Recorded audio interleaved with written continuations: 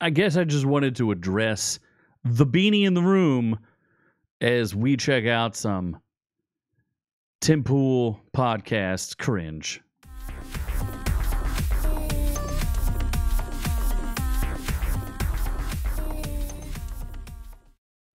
Now here I am minding my own business as I usually do, and I occasionally weigh into the YouTube sphere and waddle my way around and check out what's going on. And lo and behold, I see a title of a podcast that's live that says, "This may be the last Timcast IRL ever." And if you ever wanted to hear a millionaire whine about being a baby, then maybe you should tune into the Baby Beanie Cast with Timcast. I'm going to play you a little bit of it because it's so shocking. I feel so bad for Dave Landau. So normally the Timcast is, I guess, like a conservative-ish, fence-sitting political show. And they invited, like this show, they invited Dave Landau on, who's a pretty funny comedian.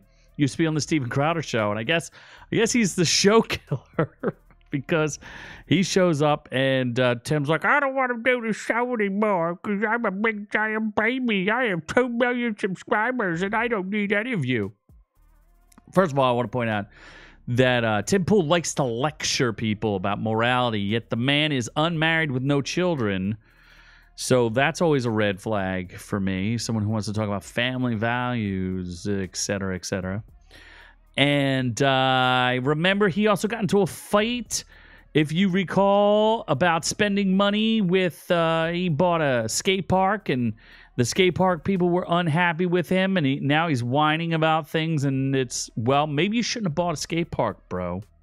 But he'll explain some of this himself, and then we will dissect exactly what is going on. We did make a previous video on why he should retire, and now he's coming around again, and it's starting to become a pattern, and I feel like he's just screwing over his audience. So if you're a Tim Pool fan and you want to actually laugh, because he keeps whining about, "Oh, we tried to make a comedy thing and it failed." Well, maybe because you're not funny. And then he's like, "Oh, well, we tried to do Tim Pool music and nobody likes it." Yeah, because you're not a very good musician. You're an auto-tune singer. Like, it's okay. You don't have the God-level music skills that we have here at OrcU, or the rap game that we have, or the metal game that we have. But let's hear directly from El Jefe himself, the CEO of Tim Pool Cast IRL. Studio, where it all began. Actually, it didn't begin here. It began in Jersey. But, you know, Raymond's hanging out, too. What's up, guys? And actually, I was planning on not doing a show at all. But Dave's here. He traveled all the way here. I felt kind of bad that, like, all of this begins to happen right when he's showing up, and I kind of was like, "Oh man, I might, I don't want to screw Dave over." You're fine. I'm good at ruining shows, so I'm perfect. I'm a great guest for you. And Raymond was also here too, and I figured for what the conversation is going to be, because this is not going to be a news show. You know what I noticed? I've caught a handful of clips from his show in the past. Obviously it's election time, seeing what's going on out there. What are people saying? Left, right, center, odd or indifferent. And he doesn't like to talk that much anymore unless he's doing his own personal private show. So he has this show with all these guests, and he's whining about, like, having to book guests and paying for their airfare and all this other stuff. And it's like, dude, you have a YouTube show. Why did you hire, like, 25 people? You did this to yourself. And then he's whining about hiring a CEO and having to have HR work standards because people don't do their jobs. They don't do their jobs because you pay them to not do their jobs. You know how you handle it? You fire them. You do the old, "you fired." I figured it'd be good if you hung out, because you started as just like a fan of the show. Yeah. And you super chatted every day, and then you came to work here. And there's a handful of people here who are like that. Yep. But Me too. yeah, Serge. Yep. Serge as well. And but you were sitting here already. Yeah. And I was like, okay. And then no disrespect to Hannah Claire, who was here, but I Not to mention, he's that guy who also, like, screwed one of his business partners in the past. And I'm sure I don't know anything about what I'm talking about. Just like his sister is mad at him because, you know, he screwed her over and her family, and talks about stuff that he shouldn't talk about. But I don't know anything. Just saying the man has a pattern. And I'm not going to make fun of his looks, other than if he's a millionaire, really didn't want to do a Fix show, your teeth, so I just bro. said it probably would be better if you didn't Fix work on your the show teeth. tonight. And so, apologies to Hannah Claire because she does a good job. But yeah, I think this might be the end. This might be the end. Cascade failure. Cascade failure. We are well off. It is not a financial thing. We make a lot of money, but piece by piece. So now he doesn't want to make any money anymore. Okay. The structure becomes bigger and bigger and bigger until it becomes impossible to manage. And I feel like he's the same guy who walked away from a deal with Daily Wire or something like that, where they would have put in all the things where you didn't have to work that hard. And now you're like, well, I'm rich and I don't know what to do. Yeah. It's too And much that's work. kind of where we hit today. So it's like there's a series of, I would never call out anybody personally or You should. individually. No, Why no. not? All right. There's also legal ramifications There to are. insulting employees. No, there's no legal ramifications to insulting employees. I insult Noob Noob all the time. But I would just say that, like, compounding, I don't know, laziness. Yeah. Yeah, that builds up over time, which adds more and more workload to, me and Allison to get to the point where we're just like, can't do it. I guess Allison is his fiance or his girlfriend or something, and now he's just gonna whine for the next however long about when I don't like working. And it's tough because we've this is not a for a lot of people, they're hearing this right now like, holy crap, Yeah. why is this happening? I was like, oh, we've been talking about this for months.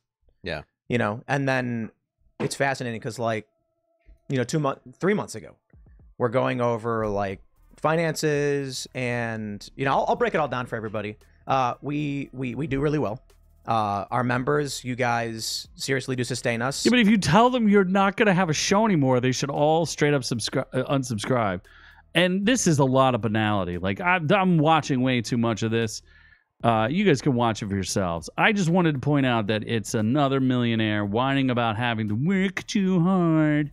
And he's like, I could just buy myself a big... I could just stream from wherever I wanted and go drive around the country and fire all... Dude, I see his show has like 4 or 5 people on it, and half of them are like unintelligent yokes.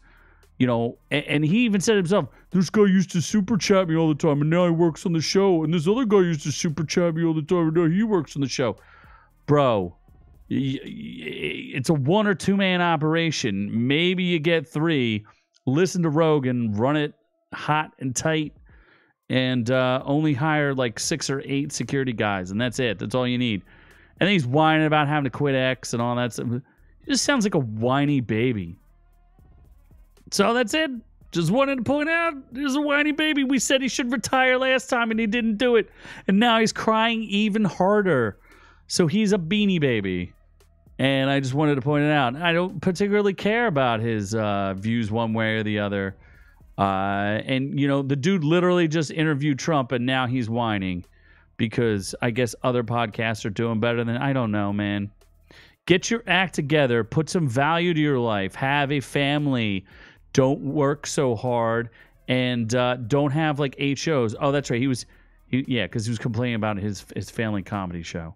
You don't spend like 10 years building up a channel. Oh, yeah, and his brother. There's an issue with his brother, too.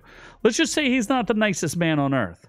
So I have no sympathy. Do you have sympathy? Maybe you're a Tim Pool fan. Maybe you should have sympathy for the guy.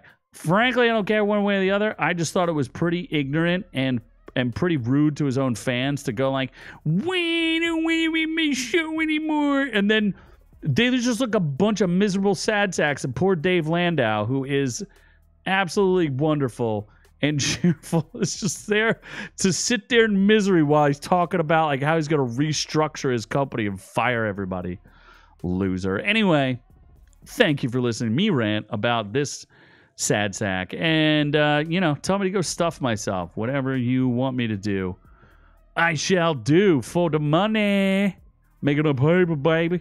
Anyway, thank you for listening. Do appreciate you. Love all y'all, but I'm on to the next one.